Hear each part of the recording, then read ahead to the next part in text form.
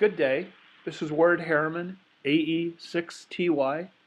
Today I'd like to take a look at the L matching network.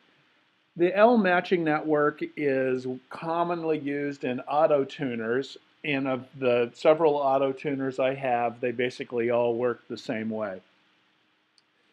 The L networks auto-tuners that I have always use a series inductor and a shunt capacitor. And they usually have a relay that connects to the capacitor to either the beginning or the end of the inductor. So for example, it always has this series inductor, and then it'll either have the capacitors through a relay connected here, or a capacitor through the relay connected here. Now, I showed two capacitors, but while I'm doing this simulation, you'll see that one of them is always 0. Now, normally I would just go ahead and sweep these component values, but because I have to control which side has the capacitor, I'm going to use a daemon block. So here's my daemon block. Turn that off. Okay, so here's my daemon block. And at the start of my daemon blocks, I usually put the parameters that I'm going to be using in the order I'd like to use them. And I have two statements here which essentially make sure that the run and up parameters always have a value of either 0 or a 1. And then I have an enable right here which says if I'm running, do the following. And in this case, if I'm running and if the up parameter is not 0, then I'm going to set the first capacitance, this one, to 0, and set the second capacitance to this value here. Otherwise, up must have been 0, in which case I do the opposite. I set the first capacitor to be F and the second capacitor to be 0, and in all cases I set the inductance to be here. So I'm doing something a little different in that I am sweeping. My sweep variables are actually parameters to the daemon block. So sweeping happens by setting these parameters and then running the daemon block, which sets the capacitor values appropriately. Now let's turn this off for a moment. We're going to go ahead and turn this on, run. So now we're running, and we're going to show the sweep of F and H given up. Notice that I'm not modifying up. And I turn on sweep. And hopefully you've watched my previous video. What I'm plotting here is not, in fact, the impedance seen from G looking at L. It is, in fact, the L dot inverse Z, and inverse Z is what load would need to be there in order for these elements to match to 50 ohms. So for example, here's a point. This is, if I right click on this, well, here's a point and it's saying here's a load at 58.8 ohms. To match it, it would have to have the capacitance set at 294.1 and the inductance set at 861.9. So let's go ahead and set our load. Well, the first thing I'm going to do is I'm going to right click on this, which will set these values to what's listed here. So I'm going to right click on this. And you'll see that this capacitor was set to this value, the inductor was set to this value, and since we don't have up being scanned and up is 0, this one is set to 0.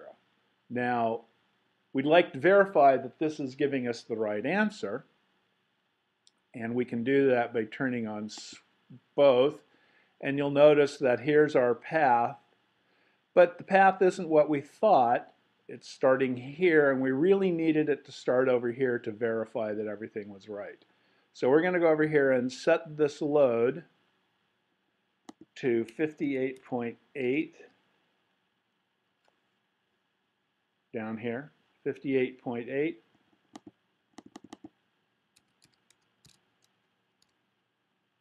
And 58.8 and 54.2.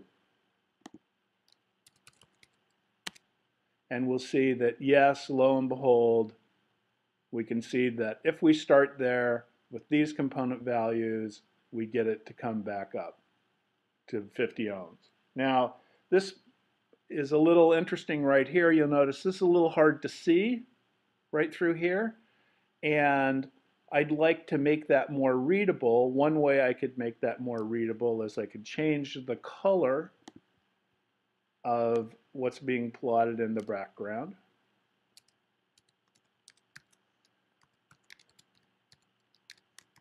There I set it to be green.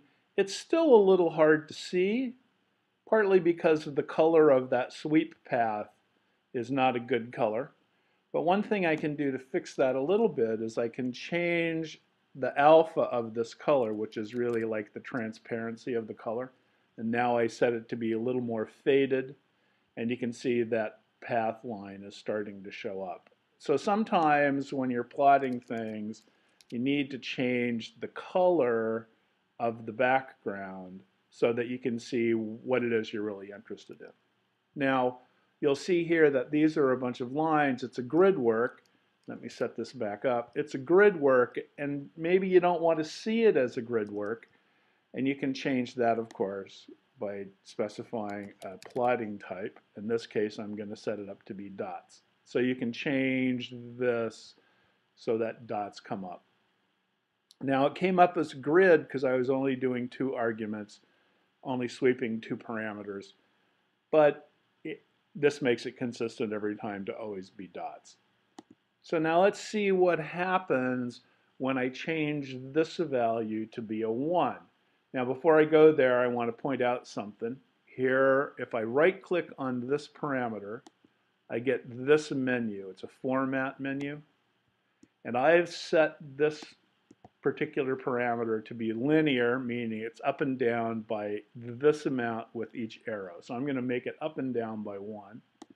So now I can come over here, and if I hit up arrow, it goes to 1.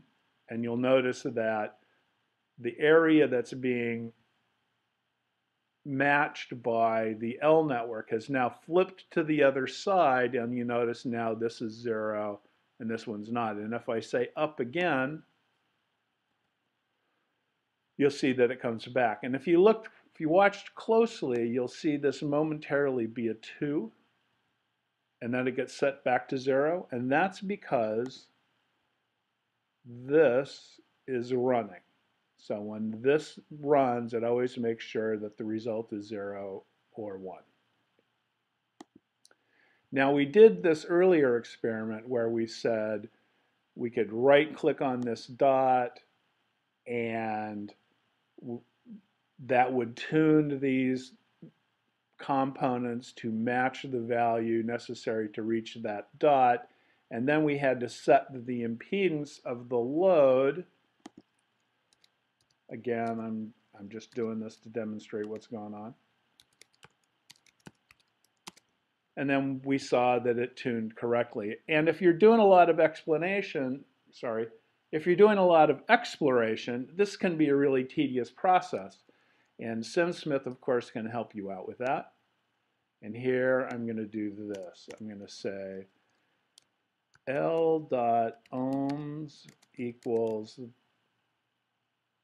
L.inverse Z. Now, what's that do? That says, given these parameter values, L.inverse Z says what the load has to be to match 50 ohms. And here I'm just going to set the load to be what it needs to be so that this load and these components always matches 50 ohms. And now if I click over here, the load gets set and, oops, doesn't work. Well, why doesn't this work? Well, notice that I clicked on this, but it didn't set the load properly. And why did it not do that? Well, it didn't do that because I didn't tell it what to do with J ohms. I said set ohms to be this, but I didn't tell it what to do with J ohms. So I'm going to do that.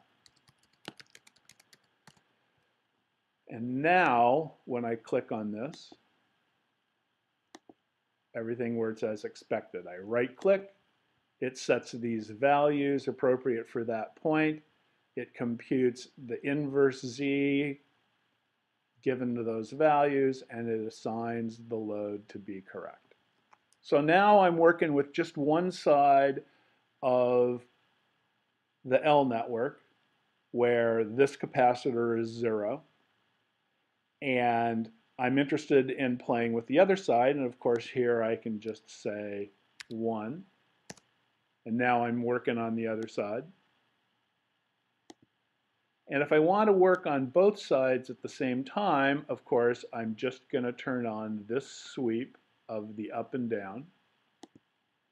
And now I have the whole chart working for me. And it's possible that I would like to look with a little more precision in one of these areas where the dots are far apart. Of course, I can do that by saying increasing the number of points it wants to plot, or I want it to plot. There we go. And I might be interested in seeing an even more complete list, and I can do that by setting this up, or in this case, I'm just going to tell it to do an extended sweep of 100,000 points by clicking on this button. Takes a little while. And there we have a better coverage of the Smith chart. If I click on one of these, it's going to recompute everything because I'm going to change the values of this. And that will mean it will do a new sweep, and the new sweep won't be an extended sweep. It will be the fewer points again. It's also interesting to play a little bit with the type of plotting that's going on over here. You can see that the spacing of the dots gets different, but it's still the same number of points, whether you're plotting it linearly or logarithmically. So let's see. We got to see how to use a daemon block to set the values of the L network so that we don't in fact have a pi. We always just have an L because one of the capacitors is 0. We saw how we could get the daemon block to set the load impedance to match the components so that we could play with this and see how the path was being changed and how the topology of the network changed. And we saw how we could set the color here to be a little less overbearing so that we could concentrate on other signals going on. Hopefully that was a little lesson on L networks and how you might simulate them, and a few of the tricks that you can use inside SimSmith to make your exploration a little more informative. This is Ward Harriman, AE6TY. Thanks for watching, and thanks for using SimSmith.